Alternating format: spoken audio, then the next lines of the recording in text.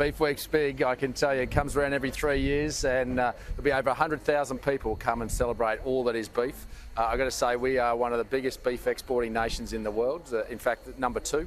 And our beef producers have had a pretty tough time over the last 3 years, but we've rebounded with some rain.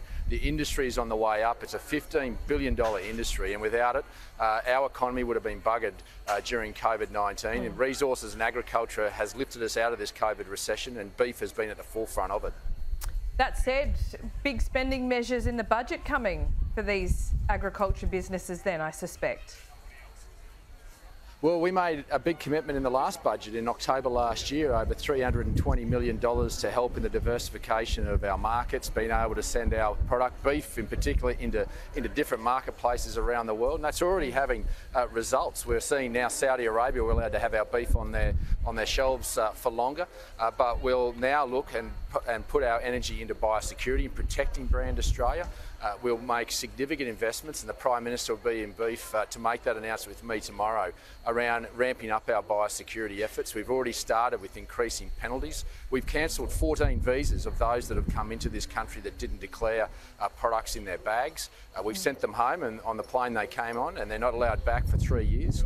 We've also increased the fines from just $444 to $2,664, and anyone that wants to import and they do the wrong thing, the fines have gone from $400,000 to over $1 million, and the privilege to be at Her Majesty's pleasure for 10 years. So we're taking biosecurity very seriously. You only have to look at what happened with the pandemic right across this country, what would happen with foot and mouth disease, which would cost us around $50 billion, or even African swine fever. So this is about protecting it. We'll then be saying to the states, you actually have to kick the tin too. It's important we understand it's an integrated biosecurity system, not only at our borders but within the country as well. And this is going to make sure that we protect not only agriculture, we're protecting the environment as well.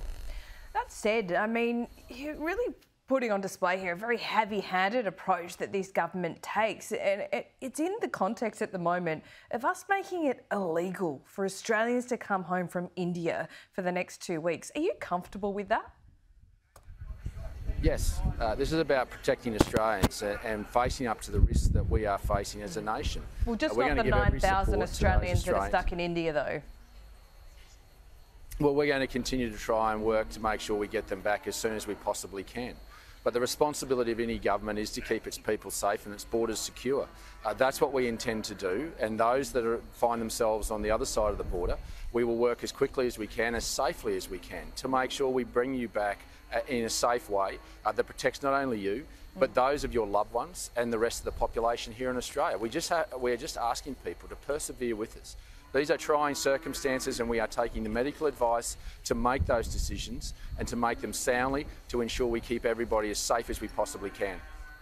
OK, David Littleproud, you've got a bit of background noise there. It must be music to your ears. It sounds pretty good, I've got to say. Beef Week ramping up every 3 years. Enjoy. Pure cash, Laura, pure cash behind me.